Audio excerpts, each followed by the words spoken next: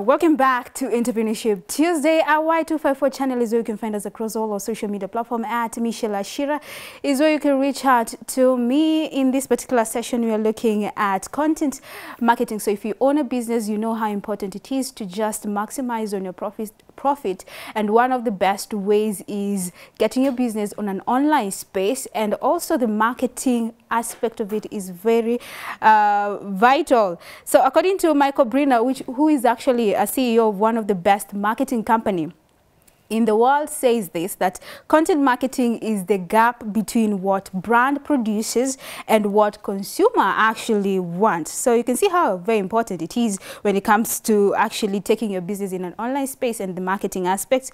And then today we're looking at content marketing, and in studio I am joined by Kimani Patrick, or should I go the other way? Patrick Kimani, who is the CEO of Inversk magazine, and a couple of other things that he's involved in when it comes to networking and also involving the young people. Thank you very much, Patrick, for creating time to be with us. You're much welcome, Michelle. I'm grateful to be here. All right. Yes. So you're doing well. You look very, very dashing this morning. Oh, thank you. All right. So starting us off, Patrick, for someone who is meeting you for the first time, who is Patrick Kimani?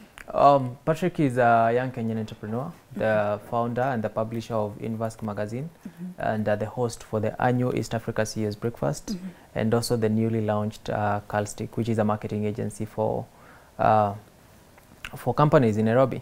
All right. Yes. Before we get into what Patrick does, because it's a couple of things that you actually involved in, I'd like you to give us a brief background before you got into the business space. Where was your mind at? Where did you grow up? Well, I grew up in the village, a small village in an area called Matunda, that is in Murang'a County, Gatanga constituency, the lower part of Gatanga, in Kakuzimi Tubiri ward. So that's where I was raised. I wasn't born there. I was probably born somewhere in a hospital, which I don't know where. I'll find out. And I grew up there. That's where I went to both primary and high school in the same village, and then after that, I came to Nairobi. I actually spent 4 years across the fence at the University of Nairobi, pursuing a bachelor's degree in arts and majored in communication. Okay, majored in communication. So if you're not on the other side, you'll be on this other side of my space. Not really. I didn't want to pursue BA. I didn't want to pursue communications. I was so much in love with mathematics and economics, and I wanted to get into the world of finance.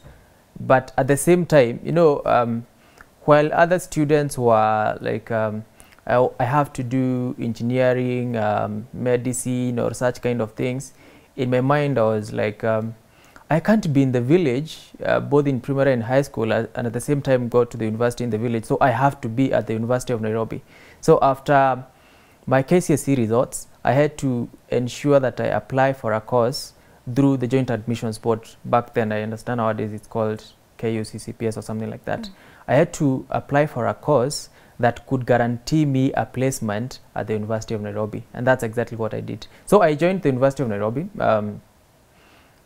in May 2013, and then in BA you have to pursue some 3 disciplines. There is around 21 disciplines in BA. You pursue 3 during your first year and second year, and then after that you can either specialize or minor, major, or double major. So I pursued mathematics, economics, and communication.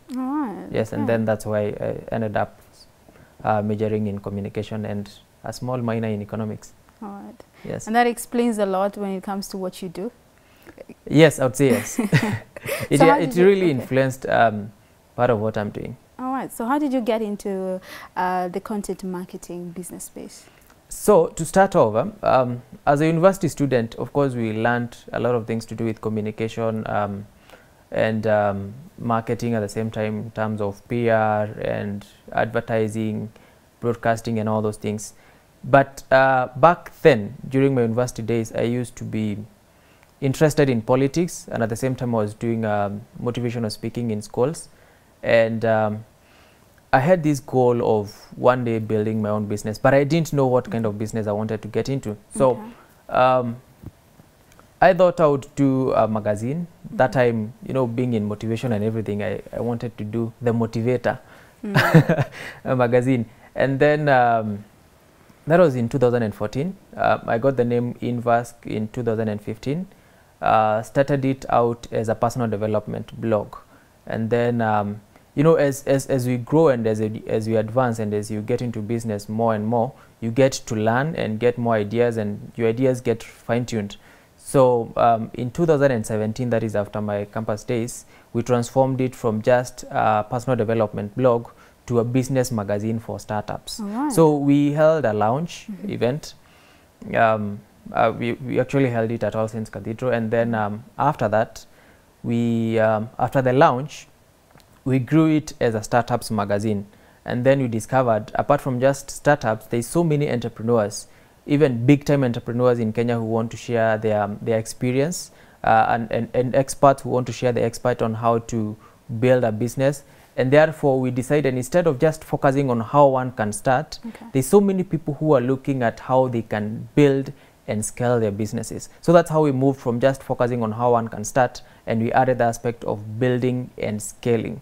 That is in 2018. And then, as we continued to grow, many people discovered that we are publishing content and we are helping people learn how they can build their businesses. And even as our blog and magazine gained traction and got more readers, we discovered that we can help people distribute their content. So you write articles and you distribute, and that is how we have been able to learn. We can also do content through you know, harnessing our skills in creating best scope content, great content. We can do it for organizations at the same time they market and grow themselves. All right, what business gap did you see in order to transition from just being a personal development blog to actually a magazine, a business magazine? Well, in Africa, we have a very great gap in terms of getting jobs. It is really difficult to get a job in Kenya or any other African country. I believe it's the same in the whole world.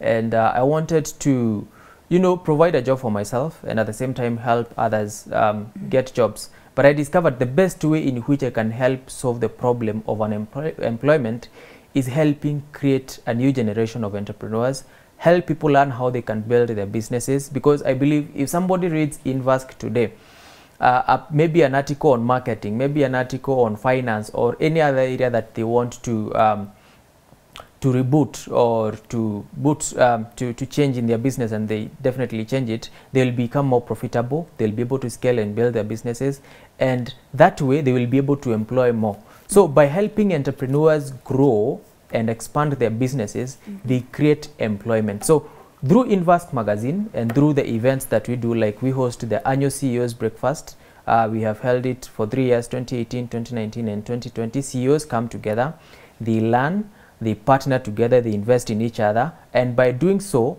they create more employment. So we are helping solve the problem of unemployment indirectly. Okay, so we'll get back to the breakfast CEOs, all about what it offers and why young people should be part of it. But let's look at, for someone who is watching this and they want to start a business, how do they go about starting something that they're passionate about? Because it sounds like you're passionate about what you do. Well, how do you get to start a business? Number one, we have to agree that not every single person can become an entrepreneur. You know, even during the times of Jesus, for those who know him, he had to have his vision and he had to have his goal, you know, and he had to have his assistants, that is the disciples. So Jesus had the vision. He knew what he wanted to do with the gospel, but he had to have people to help him advance the gospel. And it's the same thing in business. When the government or our leaders in government tell us youth should create employment for themselves, it is not possible, because we have people who are cut out to be entrepreneurs. We have people who are cut out to, you know, work for the companies that these people will definitely start. So if you are cut out to be an entrepreneur and you want to harness your passion into getting into business, one of the simple things that you need to look at is you need to identify the areas in which you can engage through your areas of passion. Let's say, for example, you're passionate about fashion. There's so much you can do about fashion. Let's say you want to do things to do with clothes. There exist so many gaps in terms of, do you want to sell shoes? Do you want to sell clothes for women, for men, for working class individuals, for children. You know, there's so many things that you have to look at in terms of where exactly you want to venture into. So you have to do your own research, and at the same time, you know, aligning it with your passion, you have to look at what are you passionate about in fashion. You know, are you looking at the modern, classy young man or woman, or you're looking at the modern business person or the modern executive or the modern child?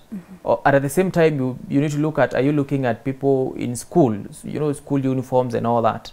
Yes. All right. So what are the couple of mistakes that you wish you could have avoided 3 years down the road when it comes to Inversk magazine? What are a couple of those mistakes that you wish you could have avoided? Mistakes are many. We make mistakes every single day. It is actually part of the process. But of course, working with the wrong people, that is, I started out, I partnered with 2 people who are not passionate about what I was doing, and definitely we had to fail out. I had sometimes hire the wrong people who are not passionate about what they are doing, and they are not even good at what they do, and that really slows it slows the growth of the company. I have at other times, and this is a very major mistake that we make as entrepreneurs, especially young entrepreneurs. When you get a client, you are not really keen. You are so much focused on the money you will get from the client, and forget about the things that you have to do before you do what you do, and that is making clear legal, getting into a clear legal contracts, you know, outlining the terms of payments, and that has made really me lose a lot of money from so many clients. So I usually advise, if you're getting into business and you're getting to offer a service or a product to any client, have your own terms of payment set out clearly and very well understood to you and to the client that you're offering the service to. Yeah. Okay, when it comes to content marketing, you decided to just not provide Inversk magazine, business magazine, but you also ventured into another company. I'm not sure if it's another company, it's just within. It's actually Carlstic a whole group. It's a whole new company. It's a whole new company. Yes. So what made you move from just the Inversk business magazine to a new company that deals with the content marketing purely? I actually didn't move out of Inversk because Inversk is something that I want to do for the rest of my life. It's connected with. Yes, but what we're doing is through Inversk, we have been able to create, you know, really great content, and we have a great content gap in Africa. Most organizations in Africa focus on selling, but you need to nurture your leads. Companies need to nurture their leads.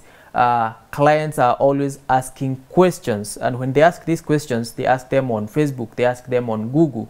When you go and search something on Google, like for example, men's shoes in Kenya or restaurants in Nairobi, you'll find other suggested searches. Those other suggested searches on Google are actually things that people search on the internet. When you look at genuine real estate companies in Kenya, you will see, you know, all those things, or how to buy land in Kenya, we will see other suggested searches in Kenya, and those are questions that people are asking. Now, I believe that the best people to answer these questions are actually the companies which are offering these solutions. So a real estate company needs to educate its potential clients, its existing clients, on everything real estate. If you're in a financial service sector, you need to educate your clients in terms of everything in the financial services. If you are in the banking, for example, you need to educate your people about loans,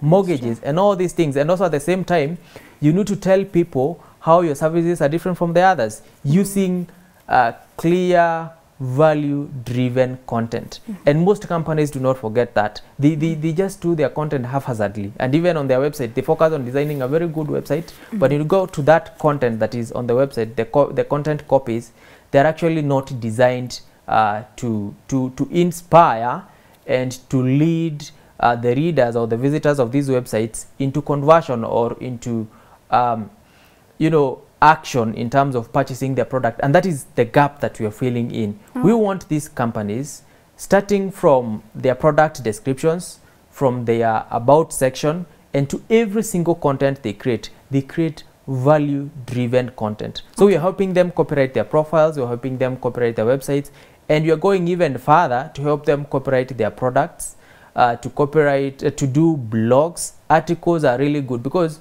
people talk about search engine optimization and they are only focusing on the basic, the tech aspect of it. But one thing that is happening is internet and technology is changing every single day. The algorithms of Google and Bing and every other search engine are changing every other day. So when you create a website, people focus on setting the keywords and optimizing the website, which is really good. But every other day, Google crawlers are crawling millions of sites every single day. So if you create consistent content with the keywords in your industry, Google crawlers will definitely crawl your website every single day or every single week, thereby ranking your website higher. So when you look at a company that is doing, let's say, even if it's just one blog article in a week or in a month, Google crawlers will be able to crawl that website, and people will be able to, when they search on the internet, they will see your results on the first page of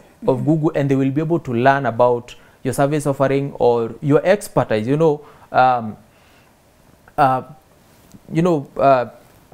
Strategically positioning yourself as a leader in your industry. Because if I speak on something that I understand, and you can see that I can understand, and I'm offering services in the line of what I'm talking about, definitely I'm the best person to buy from. So the same thing with every other company. If you are a restaurant, let's say, let's talk about hotels. If you are a hotel and you're telling us about your products and how good your place is and all those things, then definitely people will be reading more about you. Let's say we are searching for hotels in Mombasa, hotels in Kisumu, and all that. Yes, like you build the credibility, that is. Yes, exactly. Okay. And when maybe I'm not traveling to Kisumu today, but I will be looking at things that people do in Kisumu.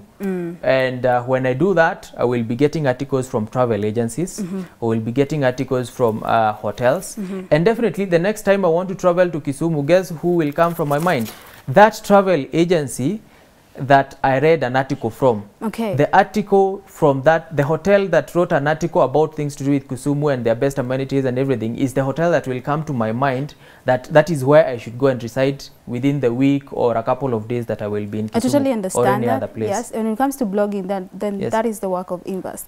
But what does the Carlstic marketing agency and the services So what you're doing, Inversk has its own editorial team, part of whom are working for Carlstic. So Carlstic, Inversk is a distribution channel. It is a content discovery platform. So when people read articles at Inversk, most of them, it is not the editorial team who write, apart from news and features. Others are from experts, others from organizations that distribute this content for us. So the Carlstic team actually creates this content for you. So we are creating articles, we are creating product descriptions for people, we are creating profiles for people, we are creating brand identity designs, including logos, product designs, all types of graphics design, and also social media content and management and digital ads. All right. Yes. So how do you push how do you push the products for your clients, that is to just fuel on the sales? So how I push how I market myself. And also your clients. So what you do, number one, we are a very new company, so we are leveraging on our network. Part of the subscribers of Inversk is 14,000 plus entrepreneurs. These are people who read our magazine every other single month. These are people who have attended CEO's breakfast. They actually know us. They know what we do best, and they have actually experienced our services. So for now, we are leveraging on them. And these are the people we are reaching out, telling them what we do, and they are actually enrolling into some of the services that you're doing. So apart from that, we are also using email marketing and social media ads. That is really, really working for us. So in the next 6 months, those are the major two, yes, in the next 6 months, that is what you're doing. We are leveraging on what we already have. Then from there, we'll do, of course, billboards, we'll do paid media, word of mouth, walk-ins and everything. All right. Yes. So I would like to find out, one of our viewers has asked this question, and she's asking, how does the CEO search engine optimization work exactly when it comes to marketing your business and just putting it out there? So it is the simplest way, like I've just explained a couple of minutes ago. So what happens, when you search on Google, you use particular words which are indexed on a website, and then Google crawlers. So for example, if let me give an example of Safaricom. If your phone is off and I'm calling you, Safaricom has a way of letting me know you are off. And when you switch on your phone, I'm told you get a message, and I tried calling you message. So most people are like, how do I activate I tried calling you? So I search on the internet how to activate Safaricom, I tried calling you. You see those words that I've used, Safaricom, I tried calling you. So Google, using its crawlers and technology, will look for websites who have written content in with these particular words. You see? Yes. So if you're going to index your, to optimize your website, you're going to ask yourself, I am in agribusiness solutions. I am in real estate. Number one, which words exactly do people use while searching for real estate solutions? Just to get, so that your viewers or your audience, your target market can easily access your content. Yes, so you must ask yourself, which exact words do people search? All right, let's look at the CEO's Breakfast Annual Summit. What is it all about? And you guys celebrated the 3rd annual Breakfast Summit just on February. On February 7th, we were at Movenpick. All right, tell us more about the CEO's Breakfast, and what it's all about. Wow, I'm always excited anytime I talk about the CEO's Breakfast, because I got the idea in November 2017. Back then, it was Young CEO's Breakfast. And I had just cleared campus in 2016, started business, no money, no resources in terms of networks, and I didn't have anything to leverage on. And I thought business was tough. You know that the political temperatures in this country were at the highest. You know, holding one election after the other, and all those, and business was disrupted, though not more like during this COVID-19 season. So I thought, apart from me, there must be other people in business who are young like me and have experienced these challenges. But then I had an office at this corner house, and I thought, how about I invite like 10 or 20 friends who are in business, then we discuss.